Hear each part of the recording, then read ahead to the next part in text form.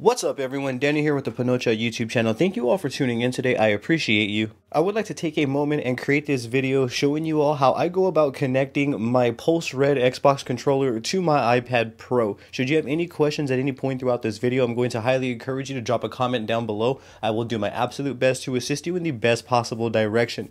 I also have social medias under the same name as his YouTube channel. I would truly appreciate your support on there as well. Don't forget to hit that subscribe button for me and ring that bell, as I will bring more videos like this for you all. With that being said, let's dive straight on into this. Taking it from the top here, on the left we have my iPad Pro, on the right we have the Pulse Red Xbox controller. I'm going to start by going into my iPad settings. I'm going to go into the Bluetooth area, and then I'm going to turn on my Pulse Red controller.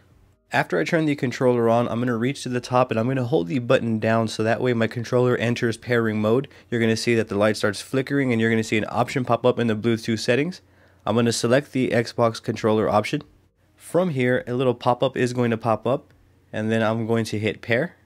After we hit pair, we're going to notice that the iPad does in fact connect to the iPad Pro. I'm actually going to be demonstrating some gameplay here with you all so that we can kind of see that the controller does work as it would any other console. For this demonstration, I am going to be using Max Payne Mobile, and as you see right here, the controller is definitely sending a signal controlling the game, and it does really give me that console feel, but on the go. And setting up the Xbox Pulse Red controller is as easy as that. It does feel fluid, it feels smooth. I highly recommend investing into one of these controllers if you are on the market for a new controller.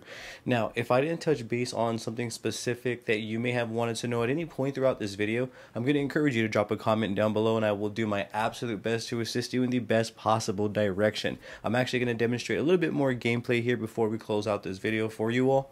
For me personally, it's definitely a 2 thumbs up and a 5 stars, just because I get that console feel, console gameplay on the go. So for me, again, I would highly recommend checking out this controller. I will leave links for you in the description below on your end. I also have a Facebook, Instagram, Twitter, and TikTok under the same name as this YouTube channel. I would truly appreciate your support on there as well. Don't forget to hit that subscribe button for me and ring that bell, as I will bring more videos like this for you all. Thank you for tuning in yet again. You have a great day.